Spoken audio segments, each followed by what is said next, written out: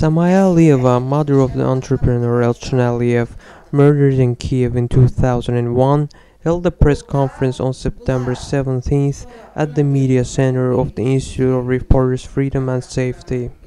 Despite 12 years passed since the death of her son, no one has been punished in connection with this crime.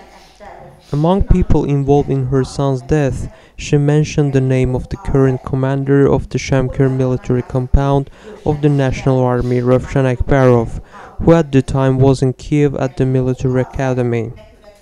She said there was a conflict between him and her son, but she does not know the reason of the conflict.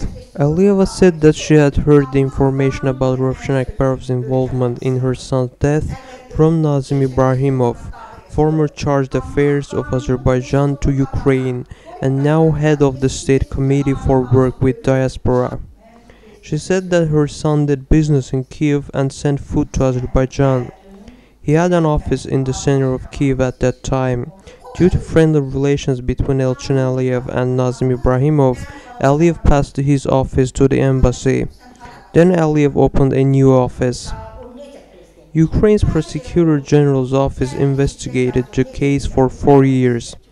After 2005, the case was sent to Baku and transferred to the military prosecutor's office, which found Akbarov innocent. Then, at the request of the family, the case was transferred from the military prosecutor's office to the Prosecutor General's Grave Crimes Office. Finally, the late lawyer Rovsan Akbarov was able to bring the matter to the European Court of Human Rights.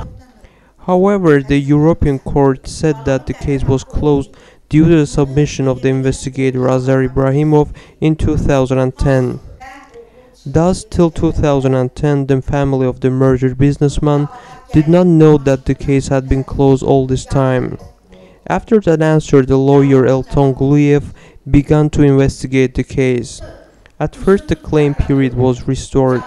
Now the family is waiting for the decision of the Baku Court of Appeal whether the Nazim Prosecutor Office or the military office will consider the case. Samaya Aliyeva sent an appeal to President Elchin Aliyev, which asked why she should vote in the elections for him if the government can't provide the punishment of her son's murderers.